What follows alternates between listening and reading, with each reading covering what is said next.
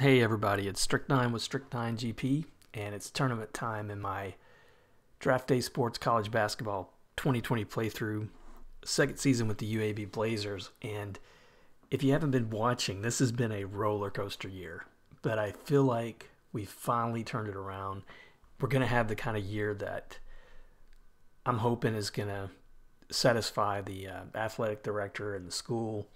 I think we're going to meet, I don't know, two or three of the goals they've set for us. And I'm just hoping now we're in the Conference USA tournament. I'm just hoping that we can really pick up a win here. I'm not, I don't feel like the team's ready for the Final Four tournament. And as crazy as it seems, I guess I should probably take it if it comes.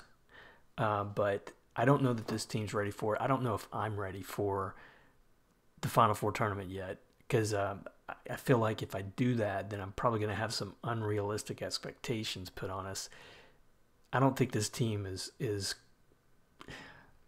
even maybe a year away from being good enough to get a run going. But hey, it would help our prestige. I'm hoping that if we do get another win here in this tournament, I'm hoping that we might qualify for some type of postseason tournament, whether it's CIT or another one. I doubt it'll be NIT unless for some reason we just get a good run going and we win two or three. Well, we can't win three.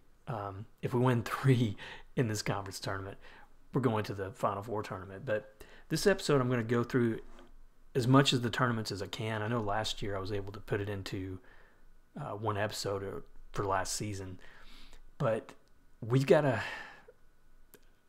I don't know how to qualify it or to classify this meeting, but we've got, I think, a tough game. Middle Tennessee didn't have as good a year this year as they did last season, but I don't think it's the easiest matchup for us in this opening round. But we have beaten them previously this year. We've wound up too. I want to,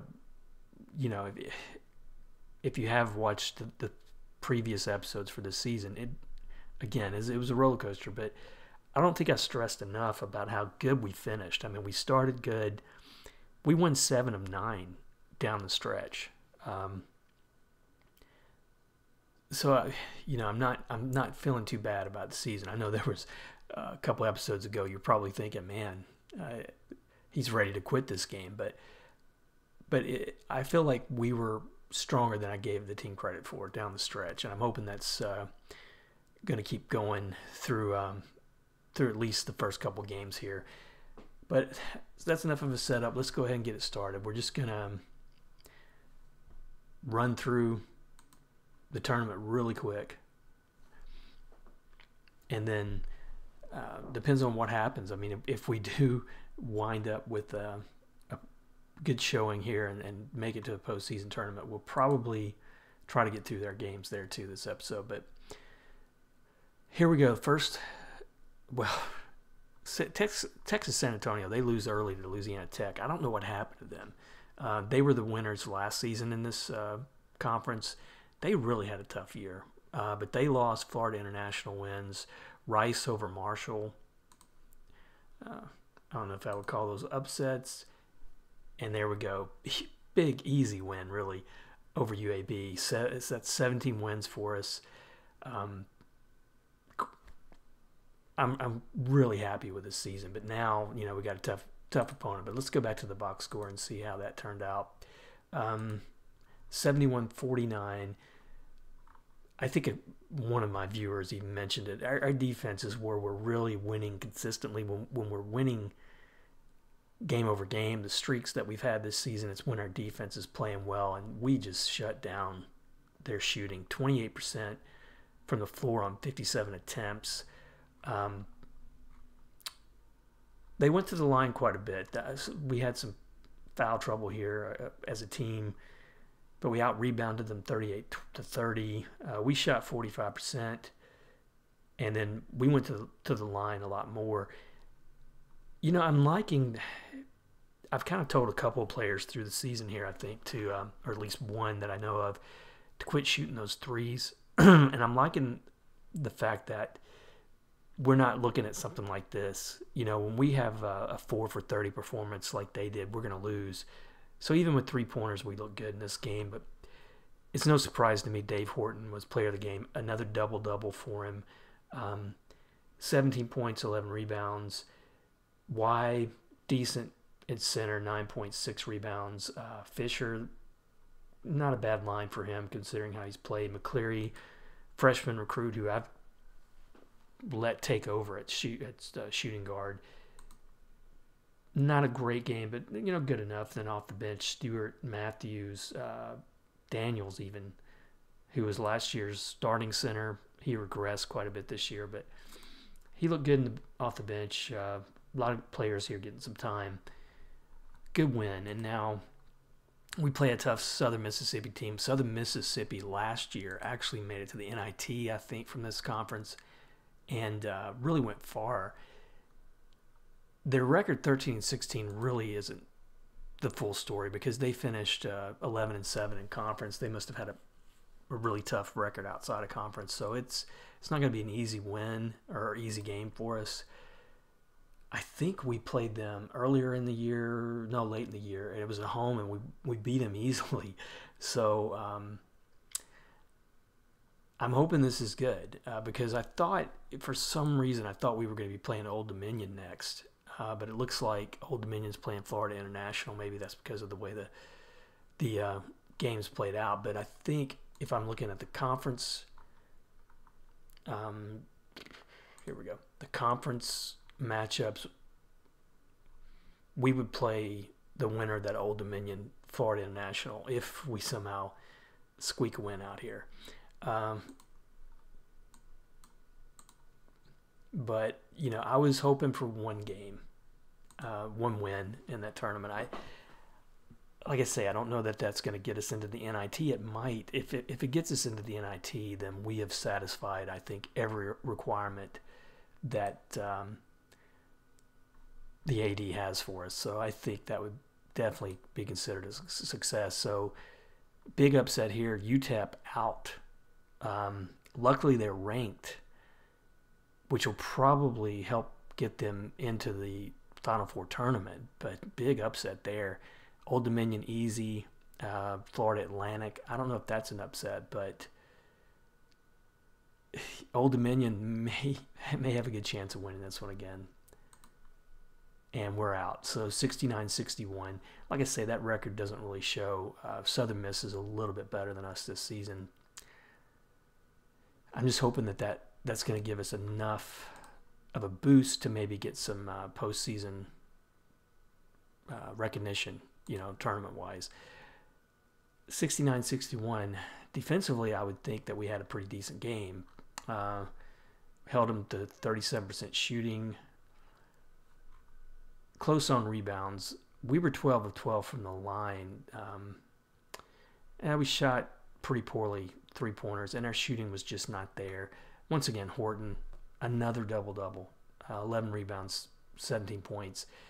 This guy, I think, is another thing I would like to go through if we have time this episode. I think this guy's going to get some notice on conference teams this year. I can't imagine he's not going to get something, either first or second team, because he has been, if you look at his numbers, and especially from power forward, I know I haven't done that this episode, but offline I've been looking at some of the stats more in depth, and he is one of the better point power forwards in this conference. So I hope that gives him some recognition.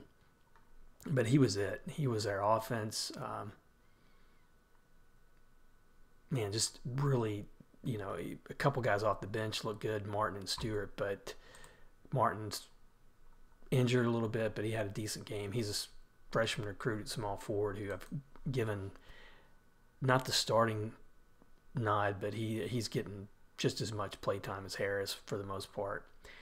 I hate to go out that way. I thought, for some reason, I was thinking that Old Dominion would be who we would meet next, and I was kind of counting it out, but it would have been nice to get through that one. But I tell you, there's going to be potentially some shockers out of this conference. in terms of who's going to make that Final Four tournament. Could be Southern Miss. I know, like I say, they got pretty deep into the NIT last year. They had several players who wound up on the conference honors at the end of the year, but they weren't able to pull it out this year. Looks like it's going to be Old. Well, where did the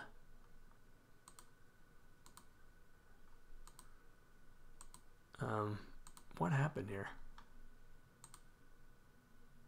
Oh, it advanced for some reason. I don't know why I did it, but Rice beat Florida Atlantic and Old Dominion easy over Southern Miss, but Rice, I think they're a little bit of a surprise here. Now they beat us early in the season, but yeah, they're 8-10 in conference. They've really put together a run here. They would be definitely a surprise to come out of this conference if they're able to beat Old Dominion, but I'm thinking that's probably not going to happen.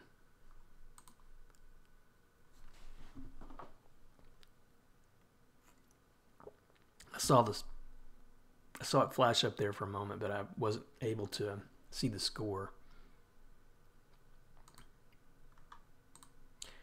So Old Dominion easily handles them. So 2 years in a row, they're going to go into the Final Four tournament from this conference. Let's go ahead and finish up the week.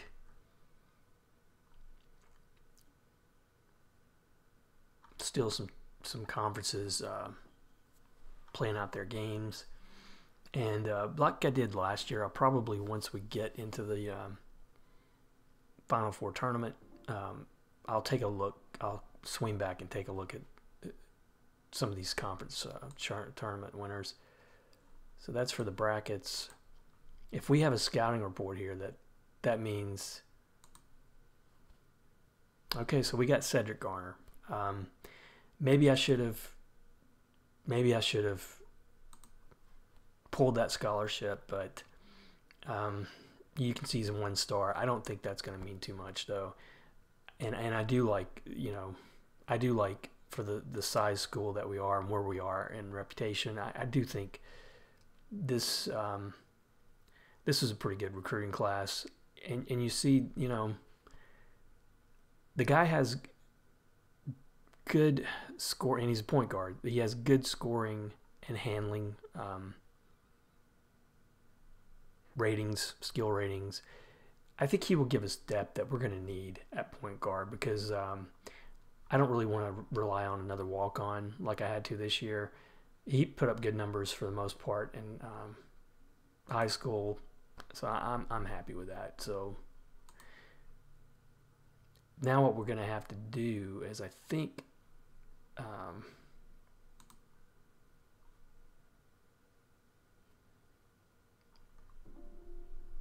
we're going to have to go advance. And yeah, we're going to have to get to that selection show, I think, because now we can't go back, but that's fine. And I'm going to skip this again just from time. I know it's kind of cool to go through it this way, but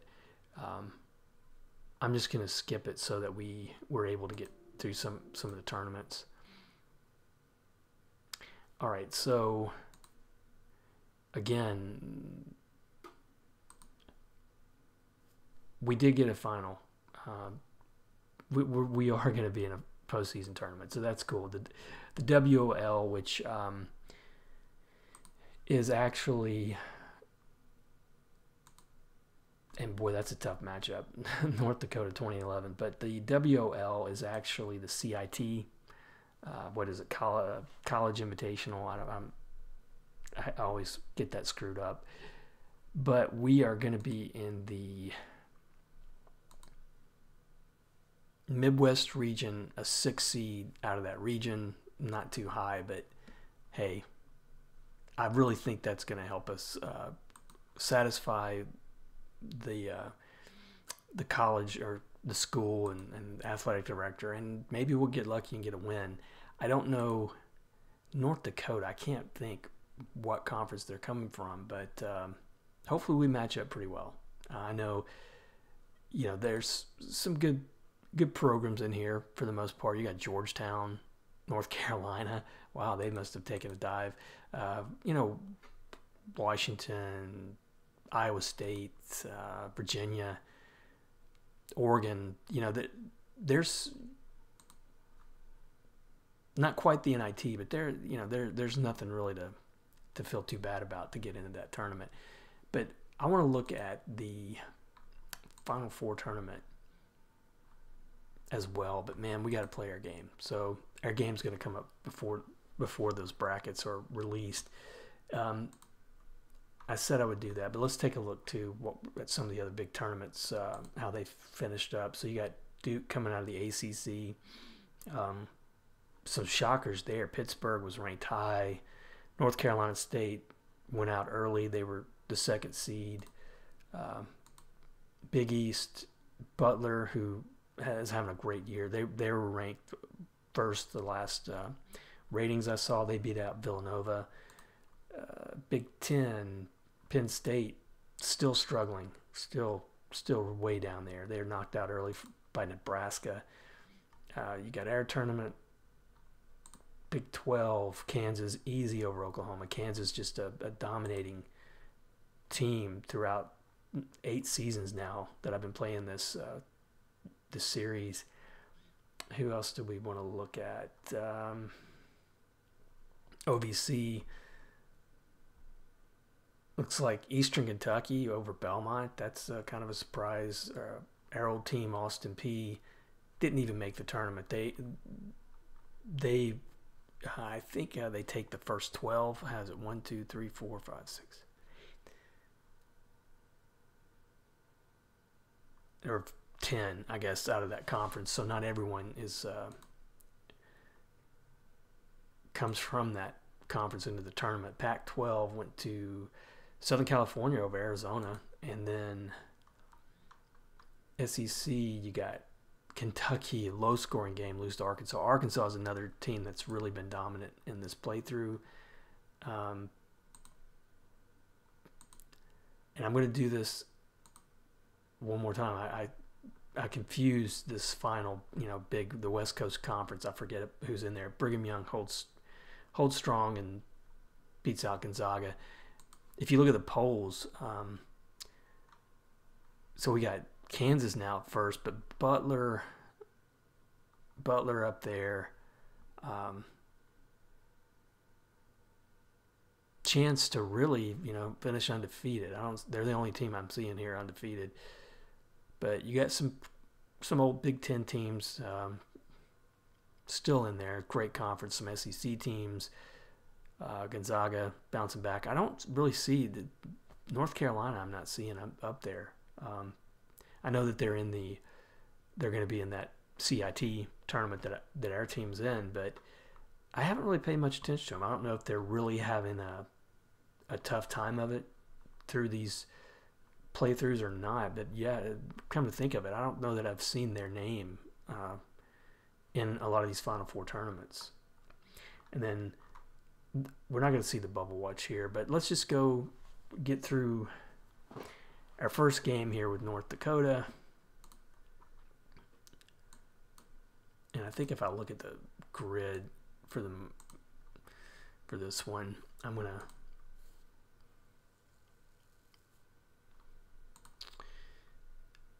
to just hope that we have a good showing. I'm just going to look at where North Dakota is.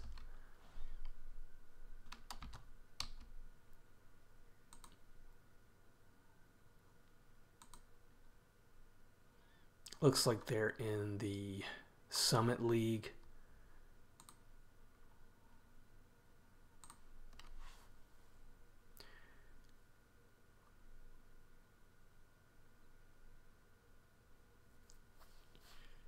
Yeah, I'm not really all that familiar with this one. I think Denver, I've seen their name a few times. Purdue, Fort Wayne, maybe Oral Roberts, but I'm surprised they must not have won their tournament, obviously,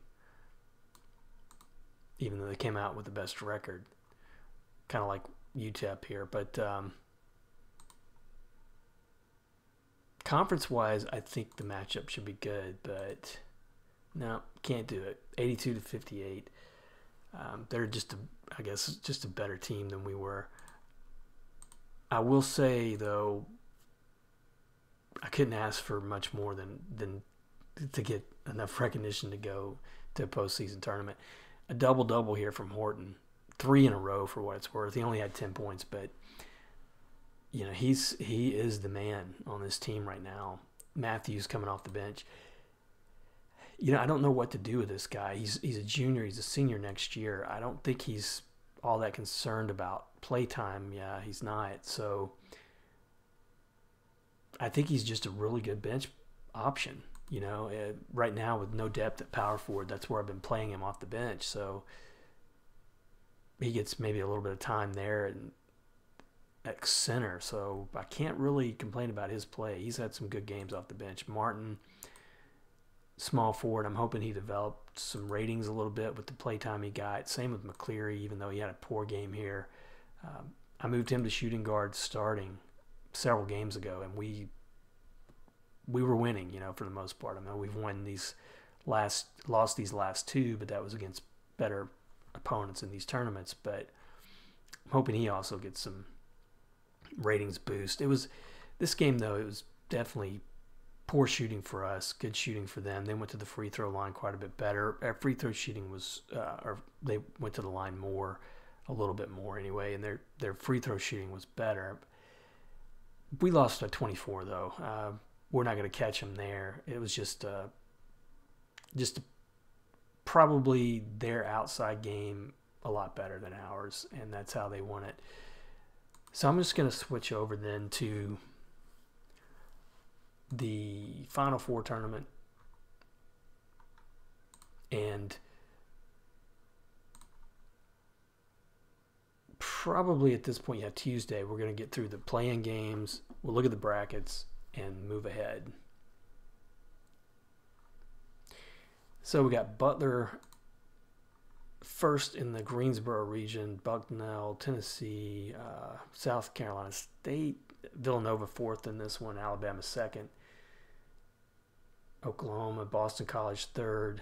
Could be a pretty competitive region there. Milwaukee region, Kansas first, no surprise there. Missouri, Mount St. Mary's, who we played earlier in the year, I believe, and won against. They're in this bracket. Southern California fifth, even though they won the Pac-12. Brigham Young second. Michigan, Iowa playing early. 2 Big Ten matchups early in this one. Tampa region, Arkansas first. Gonzaga fifth. I'm not seeing Old Dominion. They're 11th in this region. Duke third. I'm not seeing if UTEP made it. So we got one more region, Boise. You got Michigan State first here. Miami fourth. So that was it. Kentucky third in this region. So looks like just the one team. So UTEP kind of blew it for themselves, losing that conference tournament game, because now they're not in the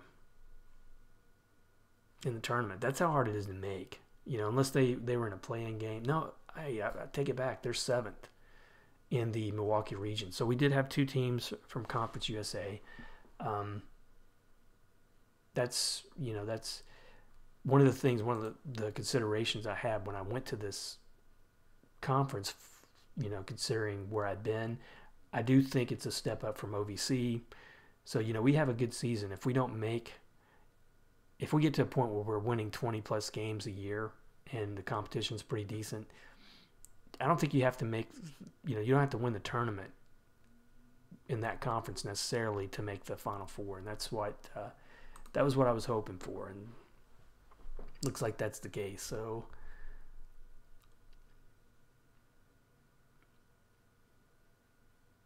now we're ready to start the games.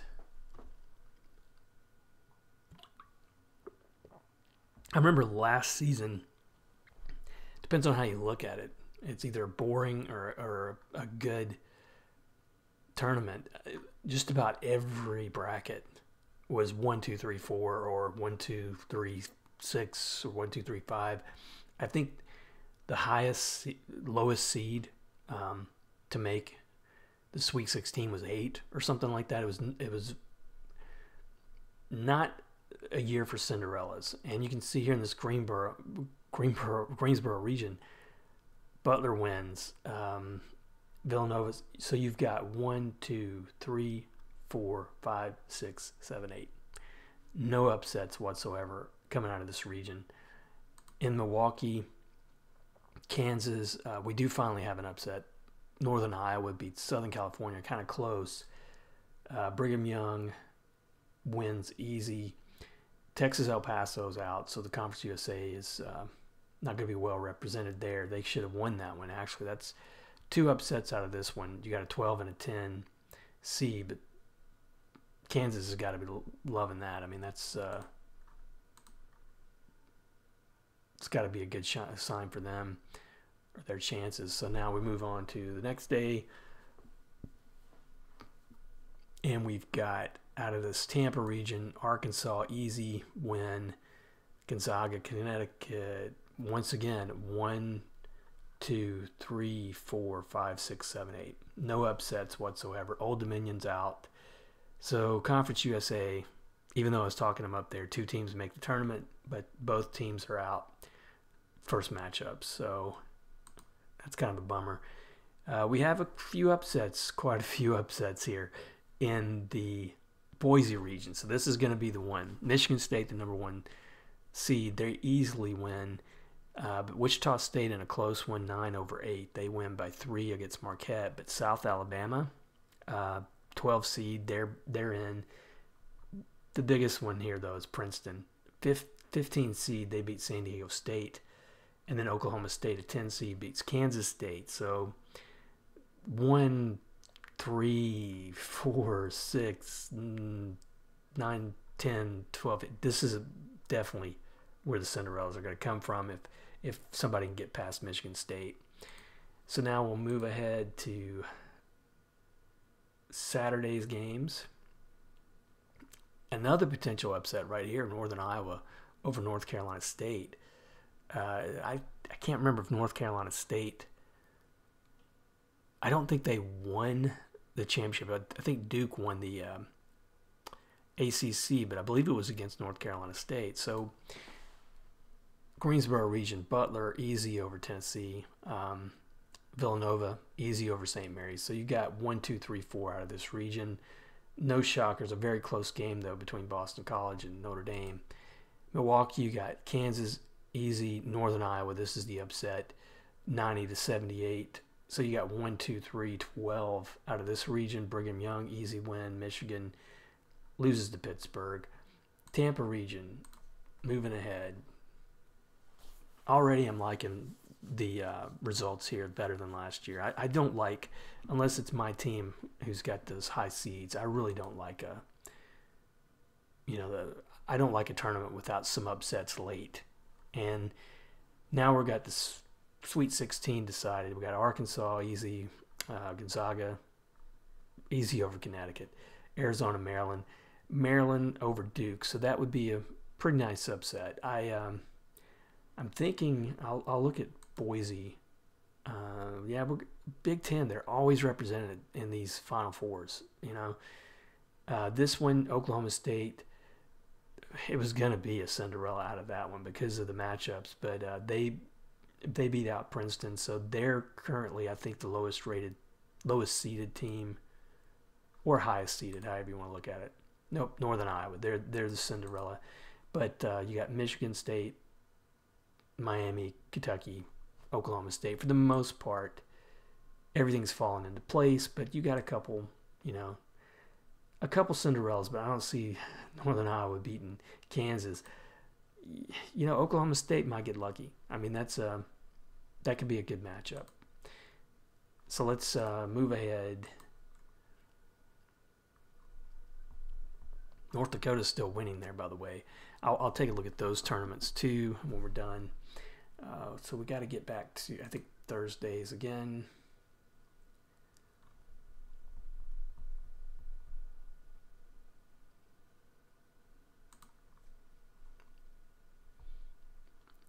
right, so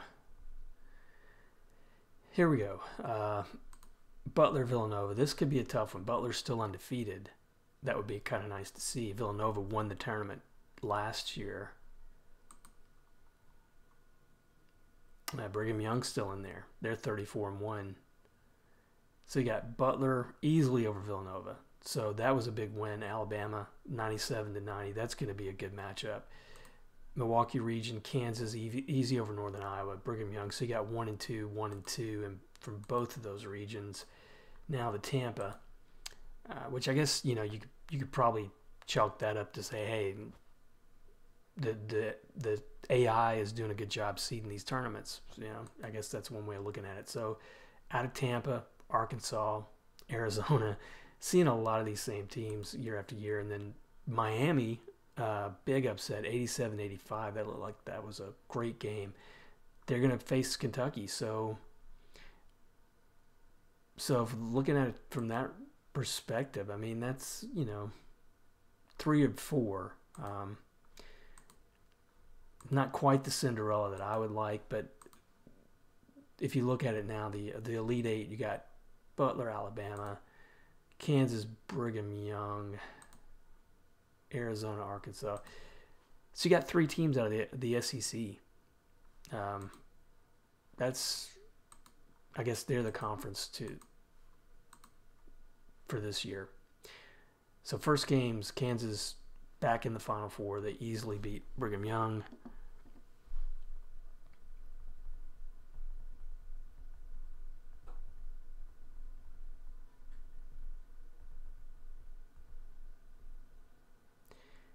And Butler still undefeated.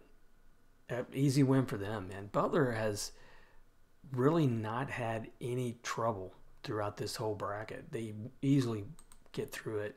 I guess Kansas same way. I mean, 23-point win, 15-point win, 21. I mean, they that was a good Brigham Young team they beat. So now we're moving ahead. So Arkansas, Arizona. I'm going to say Arkansas just based on the way that was going. Hey, Miami, they are officially the Cinderella of this Final Four. Arkansas loses to Arizona, and Kentucky loses to Miami. So SEC puts 3 teams in the Elite Eight, and none of them get through it. So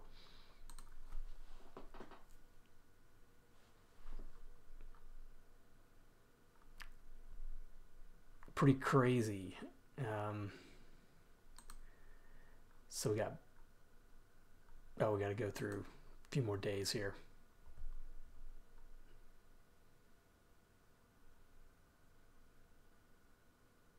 I wish you wouldn't bounce from that.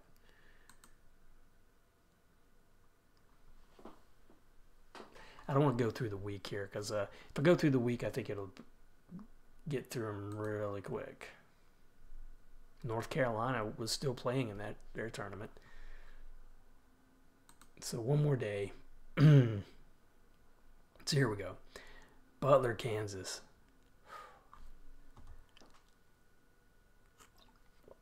I don't know. Butler prevails here. They may have a really good shot.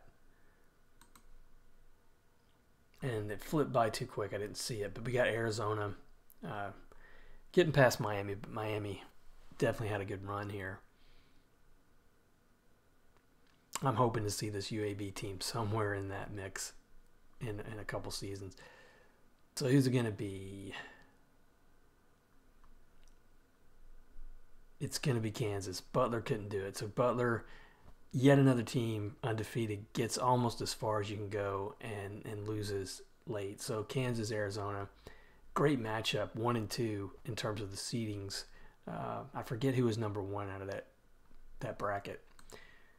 And it's going to be Kansas, 40-1, just like Villanova last year. I think Villanova beat Kansas. I can't remember, but Kansas is just having a great run in this tournament. So 82-64, that was a good one. And now we got some award winners. I want to go through that too. Why not? There's no more games. But let's take a look at the tournaments real quick. So WOL, North Dakota, played pretty well. I mean, they out of the East region, you got North Carolina winning over Florida A&M. Again, some pretty good programs here. They had to beat Georgetown to get there. Midwest, where we were, North Dakota made it all the way to the final and won. So they won out of this out of that bracket. South region, Oregon over Weber State. And I don't think there was any other Conference USA teams here. West region, St. Joseph's,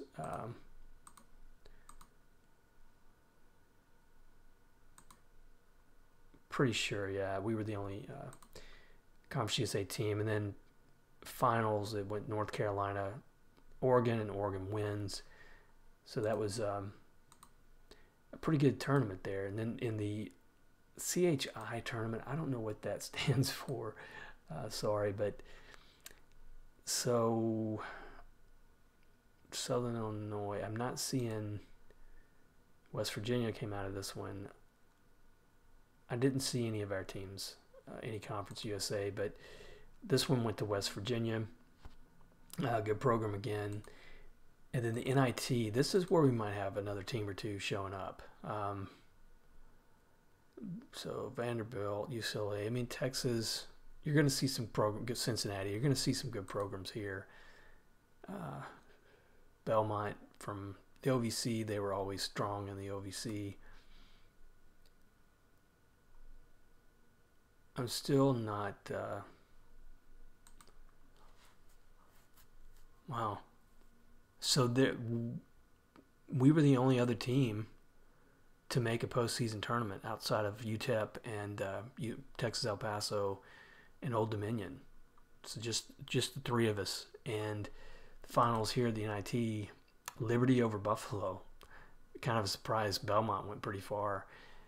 But let's go ahead and advance and look at the postseason awards from our conference. I'm hoping, like I say, that we got some notice here. This would be nice to see if we do. All right, so let's go to it. I want to look at the Conference USA. And individually, Bill Johnson, Player of the Year. It's, like I say, Southern Miss, they have some good players. Bill Johnson, still just a junior. They may be tough to beat again next year. Defensive Player of the Year, senior Chiron Jackson. Not sure why he was defensive player, but okay. Freshman of the Year out of Louisiana Tech. He did have a center there. He did have a good season. Coach of the Year, Danny Mance from UTEP. And then first team all conference, Dave Horton. He is there for the forward. Glad to see that. I can't, I think you have to go back to some of those early seasons with Austin Peay before I had a player show up in the all conference teams. Great job. I think he may show up again there next year. Hopefully, I think they've already declared. We've gotten past declaring for the draft. That would kill us if this guy declares early. But we got Western Kentucky, Texas, San Antonio. Again, Bill Johnson, center. And then second team, a couple guys from Old Dominion and Ryan Y. So good job. I mean, we got two guys getting some recognition, and he's just a sophomore. He should hopefully be back again next year, improve on the season that he had. I'm kind of surprised that he had as good of a season as he did, because he was, if you got to see last season, I made him the starter when, Daniels, I think, was who I was going with last year at center. And he just didn't look as sharp defensively. And so he really upped his game. You can see the ratings progression. He ticked up at least a point in a lot of categories, especially rebounding.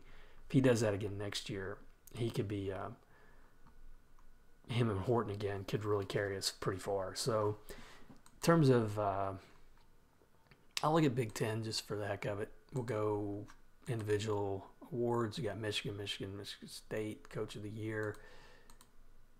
Any Penn State players here? What are the odds? And we don't see any.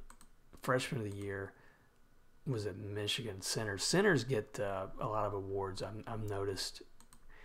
And then OVC just because I got the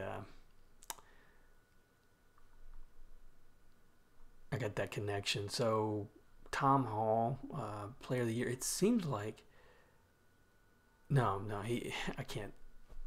God, duh. It's been way too long for us to have remembered some of these guys, but he's a center, and he was Player of the Year there from the OVC. First team, any Austin P guys? Nope. That team's in a pretty rough spot, I think. So that's going to do it for this episode. We're going to go to the off season, get ready for next year. I really think there's going to be some positives to look at from this season. Just the way we started, the way we finished. Hopefully, giving a lot of these younger guys playtime this year is going to help us see some improvement in ratings, and I might be able to say that we'll have a better team next year, because the guys that we're losing, really, the seniors coming falling off this team, they really didn't really contribute too much, to be honest. I think small forward, he was really terrible shooting guard.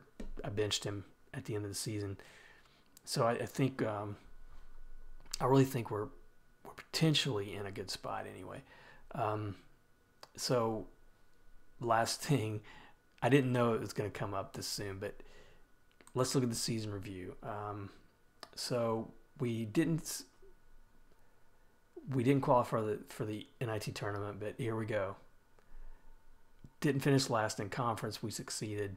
Finished above 500. Succeeded. Can't ask much more than that. Improved school prestige, finally. So I don't know if we'll tick up. I think we're still at 2 stars, but